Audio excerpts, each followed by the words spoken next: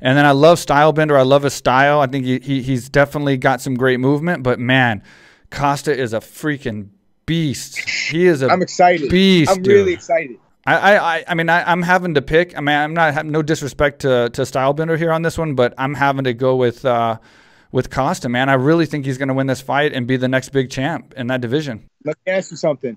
If he does win that fight, who can you even imagine that would take him out? And who would be the like? Who's the guy to beat Costa? Right? You have to think for a little bit. I'm glad I fought like before, man, because I wouldn't want to fight that dude, and that was in my division. Like I wouldn't want to fight guys like that, you know.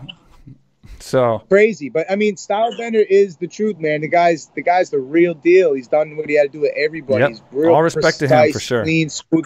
It's like that's the style you got to have to beat a Costa. Yep. But almost the other way around. You almost got to be a Costa to beat a Stylebender. That's why it's going to be interesting. So they really are each other's kryptonite. It's going to make for an amazing fight. I'm really excited about that one because I got a lot of respect for both guys. I'm really excited for that fight. Cejudo sold me on him a little bit more because during the podcast, the last one I posted, he mentioned that he went down to Brazil and trained with Costa, and he said he's the hardest training guy he's ever seen.